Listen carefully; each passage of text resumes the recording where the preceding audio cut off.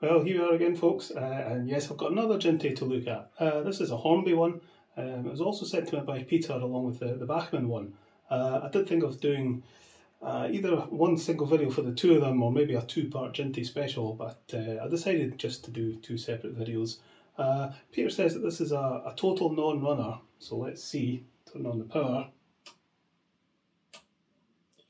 Yeah, absolutely nothing.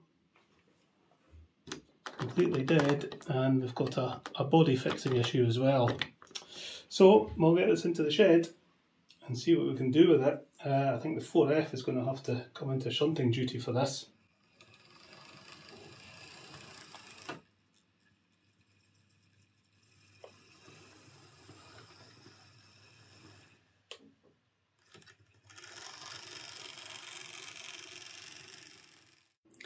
Okay, so another Jinty, the Hornby one. I can see that this has got a Type 7 motor. It's got the traction tyres on the middle wheels there. It's been well and truly weathered, and we've got this problem. So no issue getting the body off. Simple as that. But we'll see what we can do about that. I think there would have been a clip at the back, but that's long gone. So we'll see what we can do. Right. Oh dear. Right, well, I can see straight away that the motor is done. It's all a bit black and gunked up round about the commutator, and there's wires poking out of the armature. So that looks well and truly dead. And that'll just come out. And this should just pop out. I don't know how well you can see there, but that's all black, and some of the winding has come out of the armature. So I'm going to go online and see if I can get a replacement motor for this. So we'll come back to that, but meantime we'll see if we can find a way to fix this body on. So it hooks on at the front and at the back. I'm pretty sure it would have had a clip coming up from there into that little hole, but it's gone, so it's probably just been a case of, you know, somebody shoved a screwdriver in there too hard or just one too many times. Yeah, I think I'm going to try making a little brass clip similar to the ones I used to fix tender bodies on, and that might just allow a kind of a push fit. Okay, so I've taken this coupling off that was held on with this little screw into this hole here. This screw kind of just poked through the top of the hole, so I'm going to replace it with this screw, which is a bit longer, so it'll come up a bit further. And then off camera, I have made a little brass clip, drilled a little hole, bent it into shape, and the idea is that that'll be held in there with the coupling screw and act as a little clip on the end. So let's see if this will actually work. Screw it on really tight, and there we go. You can see I've bent that so it's coming out a bit and then coming in, so hopefully that will just hold the body on. Let's give it a go. So we need to make sure it's hooked on at the front.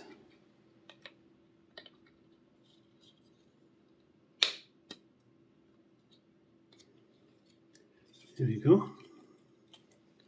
And there we are. And to remove it again, you simply pull it off. Kind of just got to get it to hook on both ends at once, get those front hooks in place, and then it just presses down. It probably will loosen off. You know, if this is pulled off and on a few times, that clip will start to bend in and this will loosen off, but you could just bend the clip out a wee bit to tighten it up. So that's that problem solved. Just got to wait on the new motor. Okay then, so a couple of days later, I've got a replacement motor, and this is the full motor assembly. I probably could have picked up a little Type 7 motor on its own, but it's actually easier to get hold of these. You can get these on eBay. This cost me £8 on eBay, so I thought might as well just get that. Peter had sent enough money, so this will make this quite an easy fix, hopefully. Oops, there we go. So yeah, it should be fairly straightforward. We'll put some silicone grease on the worm gear. So you have to hook this in at the back there, and then it should slot into place. Make sure the pickups are behind the wheels.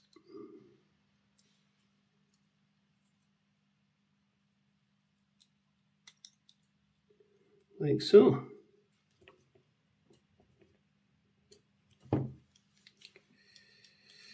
Make sure that's engaged. Does this work?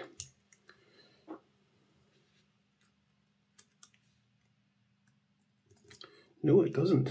Why is that not working? Maybe I should have tested the motor before I fitted it. Well, the motor works. I don't think there's a good connection between that contact there and the one in the motor there. I think if we just bend this in a bit, that might do it.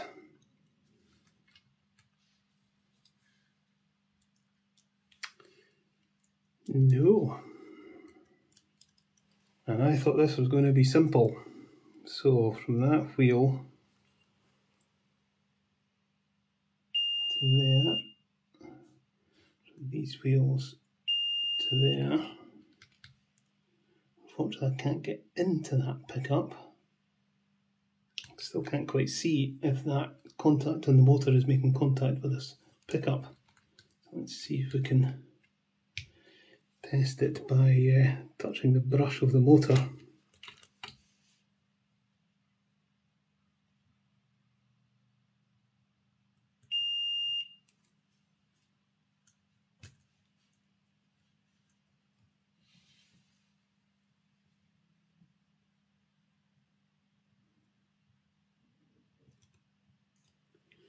What is going on?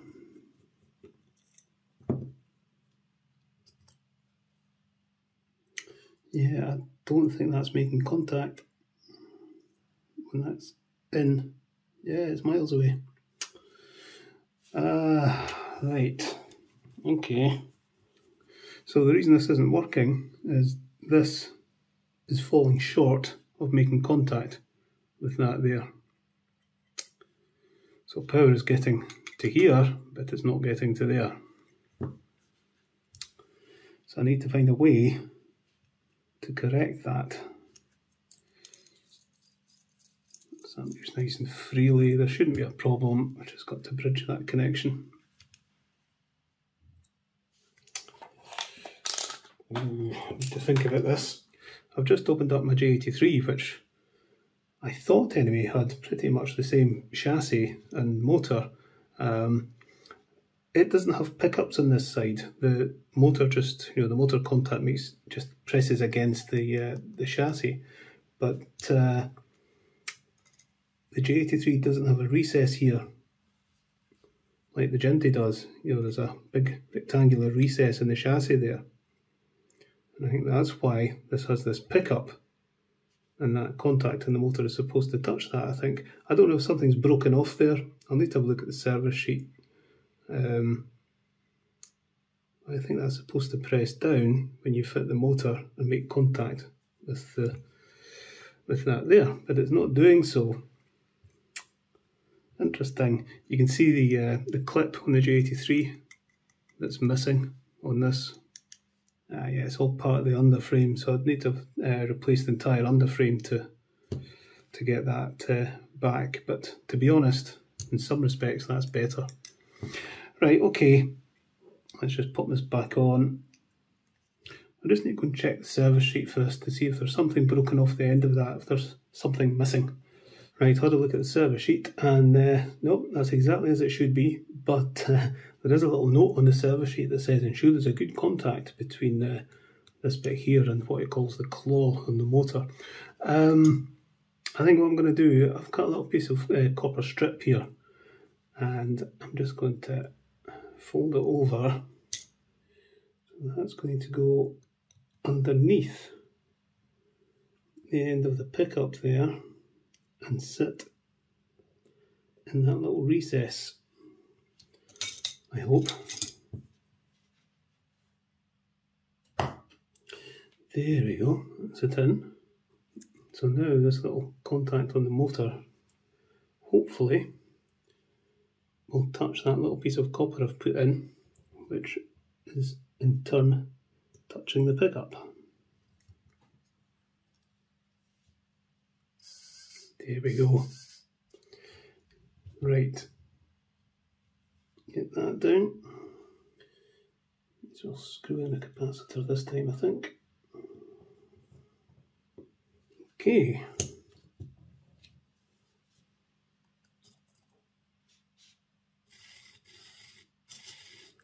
It works. Right, we'll get this on test track, I think. Try it.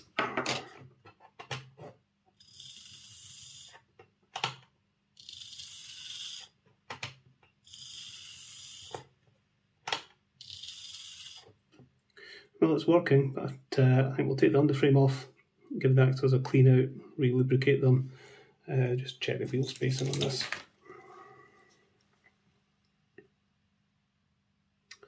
13.8, 13.8, 14. It's a bit on the narrow side, but it'll be fine. Righto, have a look at what state the axles are in. I have to undo my clip at the back.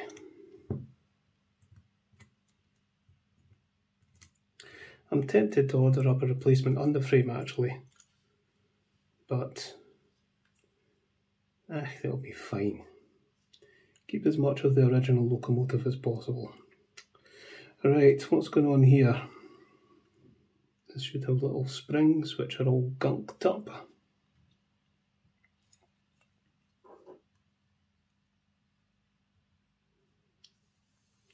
Tied together with fluff. So I'll give that a scoosh. Oh dear, that's dirty. In fact, let's lift the wheels out altogether. Give this all a good clean out. Look at that.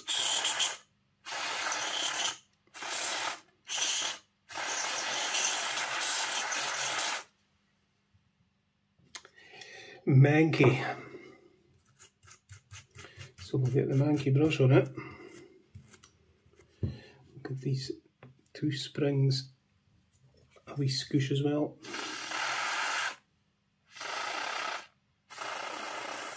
Some of the crap off them. And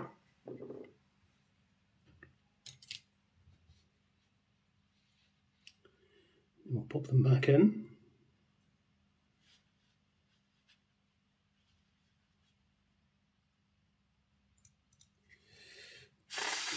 Create these axles.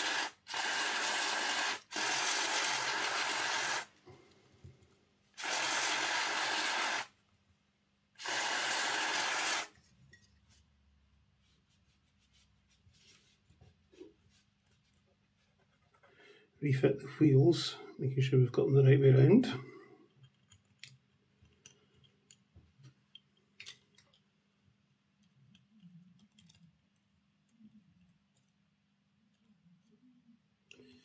Bit of fresh oil.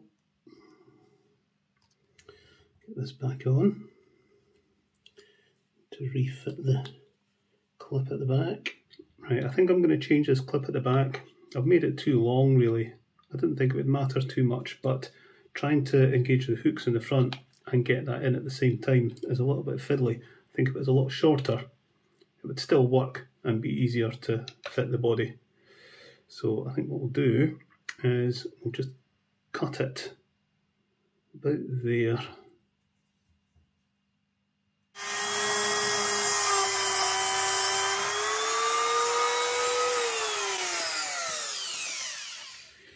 Right, so if we bend it out the way, about there,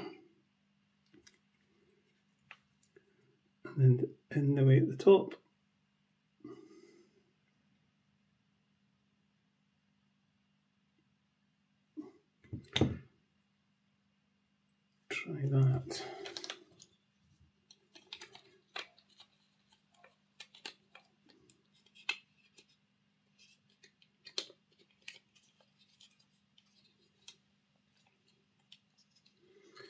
There we are. That still works. Just a little bit easier to remove and put back on.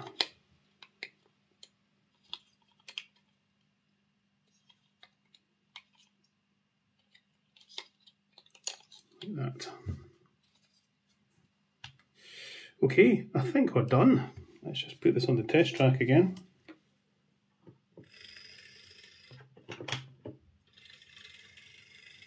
Right, I think we'll pull it out of the shed at that and see how it goes around the layout. Right, so let's bring her out.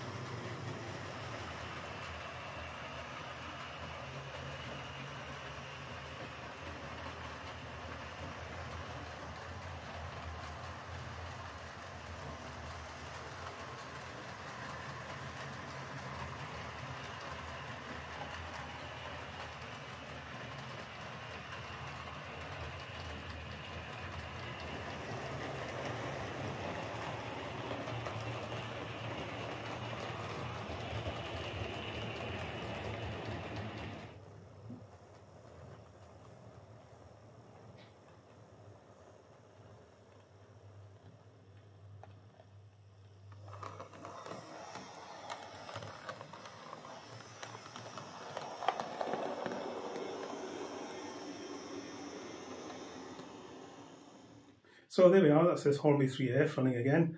I wasn't quite expecting the problem between the replacement motor and the pickup. You know, there's no connection between the two. Bit of a daft design that, to be honest, but a wee bit of copper strip and sorted that problem. After that, all it really needed was, you know, a bit of a clean-up, and off she went. Yeah, on the test track, this actually sounded quite rattly, and it's funny how sometimes that can happen. You know, run the locomotive on the test track on the towel and it can sound quite noisy, and you put it on the layout and it sounds fine, and sometimes it's the reverse. It's very quiet on the test track and quite noisy on the layout. So, you know, I've kind of come to know that the test track, you know, running a locomotive on the test track gives no indication of whether it's running quietly or not. I've had a look online for a replacement underframe for this, but everywhere's out of stock as far as I can see. So this will just have to make do with its little brass clip, but that's fine, it does the job. It's interesting to work on a Bachmann and Hornby version of the same locomotive back to back like that. Of these two, personally I prefer the Hornby one. I know the Bachmann one is a better looking model, it's got a little bit more detail, but I really don't like the motor configuration in the gears. It's always going to be a little, generate a little bit of noise, whereas the Type 7 motor in the Hornby one, it's there's fewer gears, it's just a bit more robust. So I think between the two, my preference would be the Hornby one. I know not everyone would agree with that, that's absolutely fine. But to be honest, I'd be happy with either one, and in some respects I'd quite like to get the Bachmann one to see if I could quieten it down, because if I had my own one, I could mess around with it and see if I could shut it up completely. But I'd be quite happy with either of those, but if I was to really, really pick which one I think is the better runner, it's certainly the Hornby one. Which is the better model? Possibly the Bachmann one. So it's kind of 6.5 a dozen really. So I'm very keen to get a Jinty, so it's quite interesting to read the comments in the last video. I'll see what I can get on eBay. As I say, I'd be happy with either of those. But I'll see what I can get on eBay. But I think I'll be able to get the Hornby one a lot cheaper than the Bachmann one. And I'd kind of like to get one for under 30 quid. Okay folks, I'll get both of these Jintys packed up, sent back to Peter, and I'll be back with another loco that I've never had before very soon. Okay, catch you later folks.